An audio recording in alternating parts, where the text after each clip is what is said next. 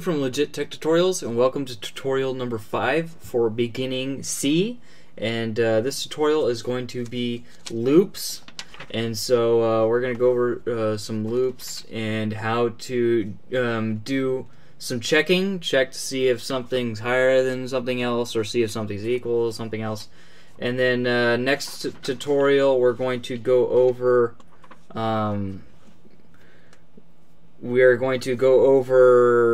the different types of operations, equal to, or, and, stuff like that.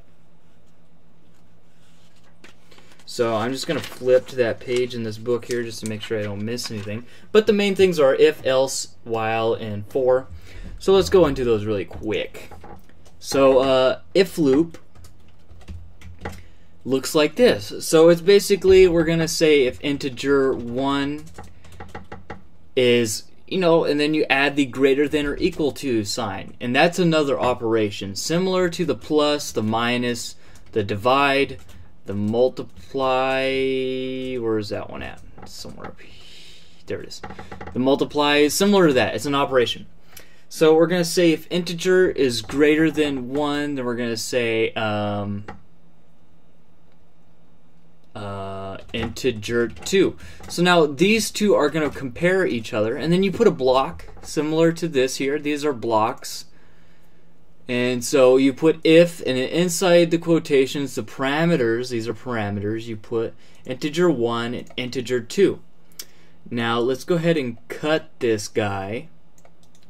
So we're going to cut that guy, and we're going to put it here at the end, and then we're going to say print f, and we're going to say integer 1 is larger than integer 2, and then we're going to do /n to get a new line, and we're going to build solution.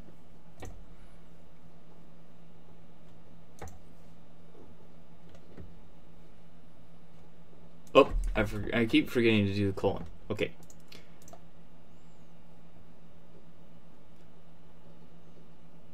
Okay, then we're going to start without debugging.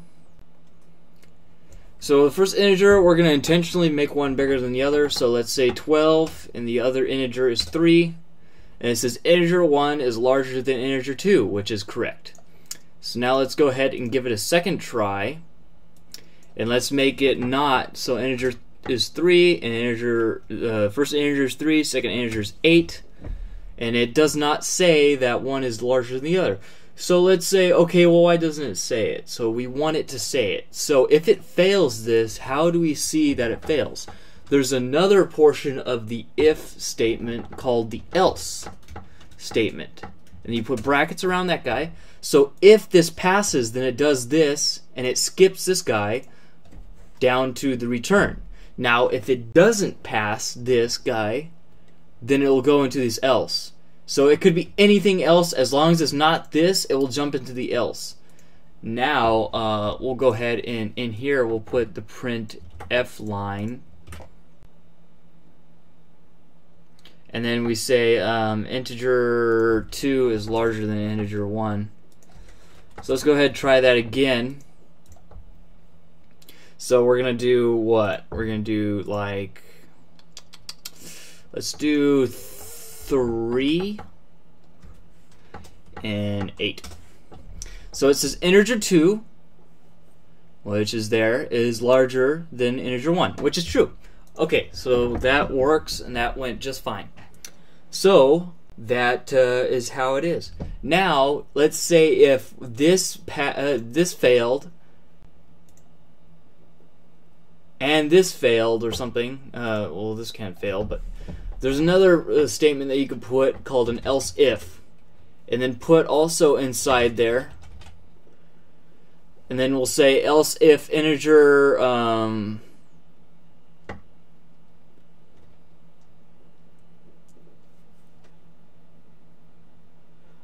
integer 1 is equal to integer 2. So now this will only go here into the else if this fails and this is true, which will work. So we're going to build this, and then we're going to make them equal. So we're going to say 4 and 4. But I didn't change this print here. We're going to say integer 2 is equal to, okay, I'm going to build a solution again. We're going to run it. And now we're going to make them equal 3, 3. Integer.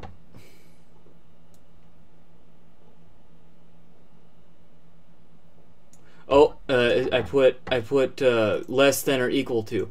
So this, you get rid of the equal to.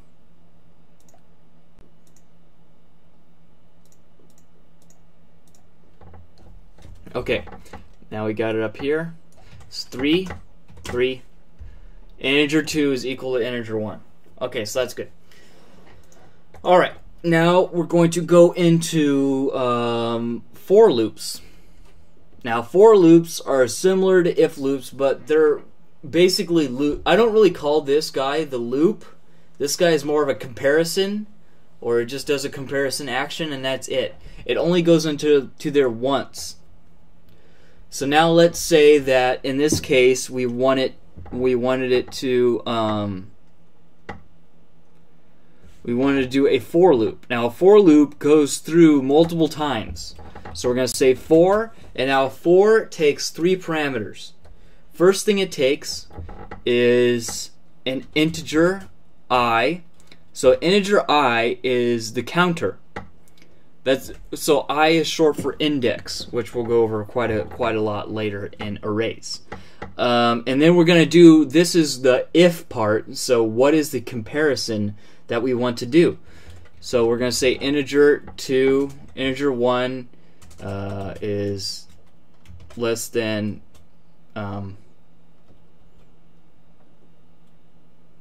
well, integer 1 is less than, we're going to say, oh, is greater than or equal to, we're going to say I.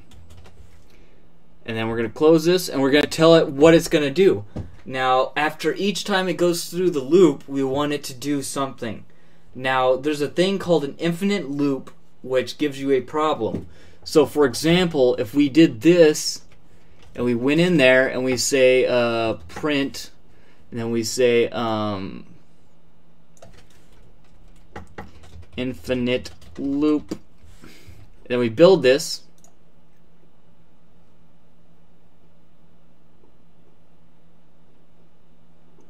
oh, sorry, I need to end at 0. I need to initialize it. Okay. So this stuff doesn't matter. See, so now it keeps going because it is always true. Integer 1 is always going to be higher than integer 1 is always going to be higher than integer I, because there's nothing else going on in there. Now, if we made I, now if we did this guy, this is the operation, I guess, that you want to do at the end of the loop. Let me see what it says the actual word is for that. Let me see if they even got a for loop in here. I don't know if they even got a for loop in here.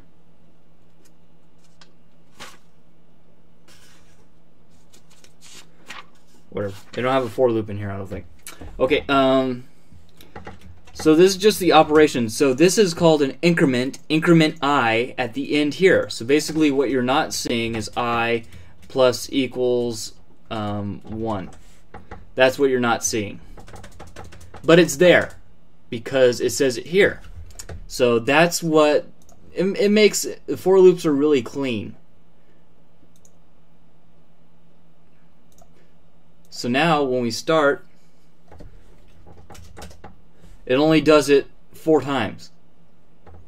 See, because this loop is got a comparison that will do this. So this is something that you want to do it a couple times for something, and then after it jumps out, there's not really an else. You know, there's not really an else for that. You control that with an if-else loop, if-else comparison. So this is basically what it would look like right here. This is as far as you go. So yeah, so usually this usually involves arrays, but we're not going to get into that till later. So finally is a while loop, and a while loop is basically a for loop, but usually without this. You can still have it in there, and without this. So, but that obviously does not work for a for loop. So let's just change this to a while loop. Now usually we have something called a sentinel loop, which basically has some operation that keeps it from continuing on forever. This is why you use a while loop, but most of the time you could get away with just a for loop. But I usually like while loops because I like the less lines and I like declaring stuff before. But we're gonna say char go is equal to yes. And we're going to say, well, char equals, this should work. Yes. Oops. Go. Well, go equals y. Now we're going to say, print f.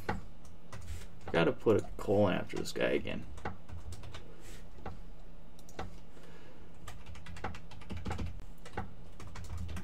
Okay, and we're going to say in loop. And then we're going to go to the next line here.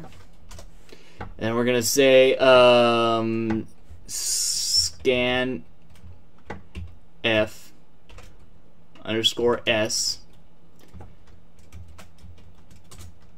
char at sign and sign, and we're going to space that out a little bit, and we're going to call it go. Now when we jump into that loop,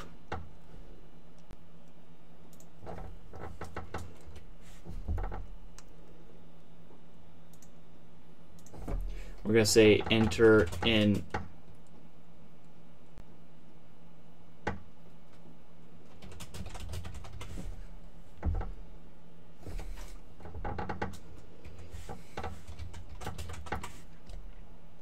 So we're going to say enter in n to stop.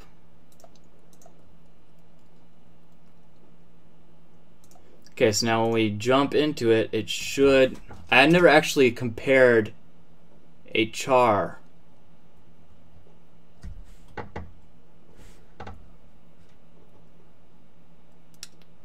Wait, we entered in a loop, then we entered in a char. Okay, so this is a bug that I'm going to explain later, but just enter this guy in twice.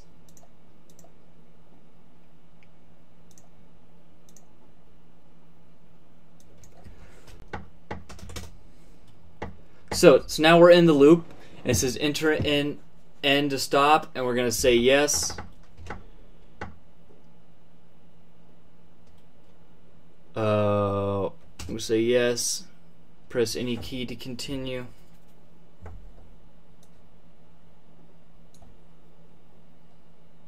How about we enter in a integer? So we'll enter in integer. Int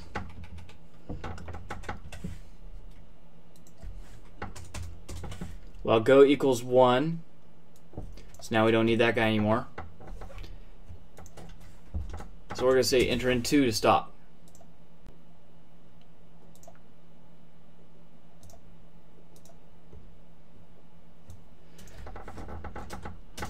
Okay, so we're going to say enter in 2 to stop, but we're going to enter in 1 again. It says enter in 2 to stop. So no matter how many times we press in 1, it will keep going. So that's the point of the while loop. Now watch if we hit 2. It jumps out of the loop. So that's what's called a sentinel loop, where it's waiting for a specific point to jump out. And that is usually why you have a while loop.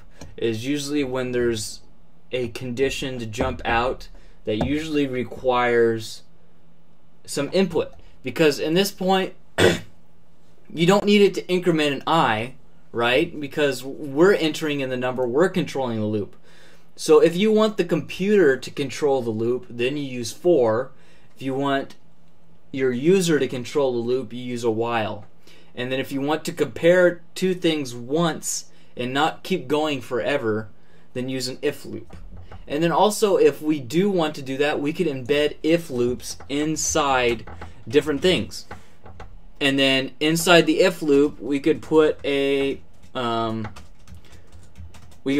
loop inside there. This is called nesting, but we'll go over that later. So there's basically infinite amount of ways you could do it. I mean, you could do pretty much anything you want. Programming, everything is possible.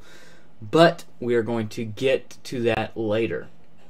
So the next tutorial, we're going to be talking about exactly what kind of power could you do inside of these guys to do comparisons, and what those comparisons look like, and the type of control you have.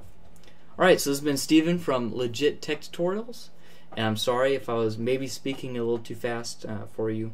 I need to slow it down a little more. So I'm going to definitely have it slowed down for split up the tutorials a little better and go into more depth.